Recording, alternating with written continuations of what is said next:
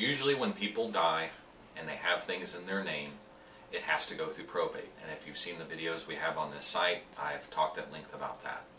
There is a couple of exceptions here and there, but there is one I stumbled onto a few years ago that keeps recurring. If it is only real estate, and if it has been more than 1 year from the date of death, and if all of the family members are cooperative, we can take that piece of real estate that is stuck in the name of a deceased individual, and we can get it into the name of the legal heirs without having to go through probate.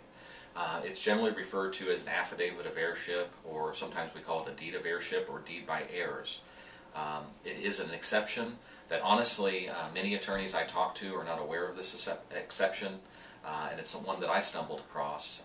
I've helped several families just in the last year with this exception. And it's a great way to avoid probate and get something.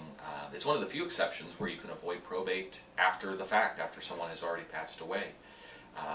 If you have any questions about how that works or the procedure, give me a call anytime.